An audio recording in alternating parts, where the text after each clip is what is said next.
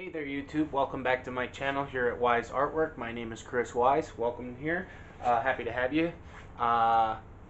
Today, this is going to be one of my first painting videos. This is just a little introduction here to tell you what I'm going to be doing. Basically today I'm going to be working on an underwater shot looking up towards the surface of the water, and there's going to be a hammerhead shark in here. For a reference picture today, I'm going to be using this one taken by, I hope this is correct. I got to give a photo shout out to a Brian Scary who took the photo. I don't know, I got him. It's hard to see with this light I have, but you'll see it once I'm done. But this is my reference picture I'm just going to be working with. And by reference picture, I just mean I'm not going to be trying to do it exactly like the picture. It's just to give me an idea on proportions, scale-wise, like what to be looking for, certain lights and things like that.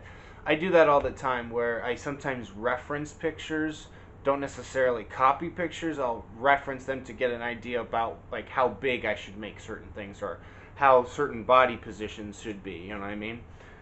This isn't my first attempt at doing underwater shots before. I really enjoy doing paintings like these. For example, here's one I did recently of a sea turtle getting cleaned off. And then here's another one. This is more what I'm going to be working on, kind of like this today, like an underwater looking up kind of shot, looking up towards the light up here. And I got this as a picture I saw down in Florida of an alligator. So just... yeah, so stick around and I hope you enjoy it.